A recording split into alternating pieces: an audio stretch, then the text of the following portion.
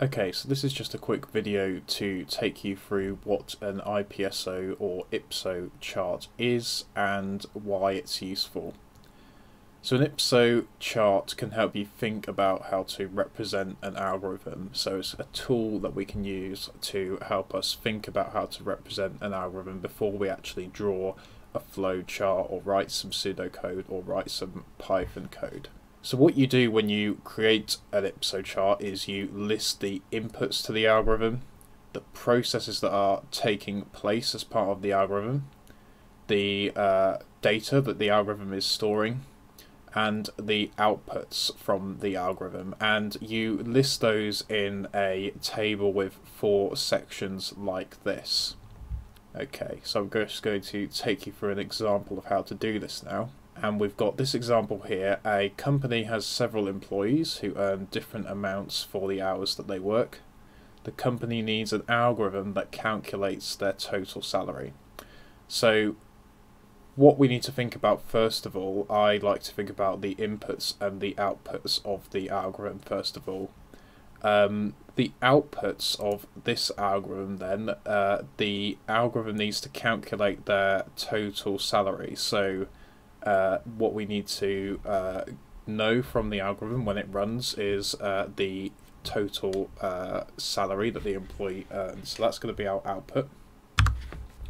Okay, so our output is the employee's total salary. Let's think about our inputs. So we're going to have 2 different inputs for this algorithm. One of them we need to work out what the employee's total salary is the number of hours that they worked, because they might have full-time or part-time employees. They might have employees that work different numbers of hours. So we need to know what the number of hours that they work is in order to work out what the total salary they earn is. So we need to know the number of hours that the employee worked. That's our first input.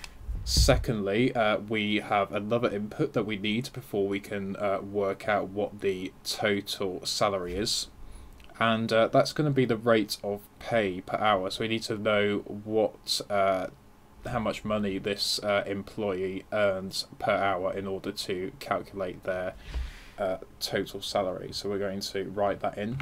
So we need to know the employee's rate of pay per hour.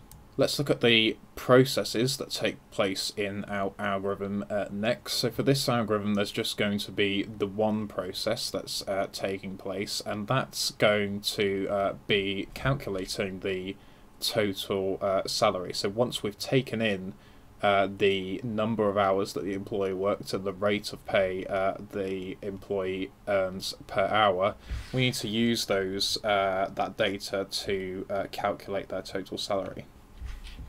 Okay, so we've our process is that we are going to use the data that we've taken in to calculate the total salary.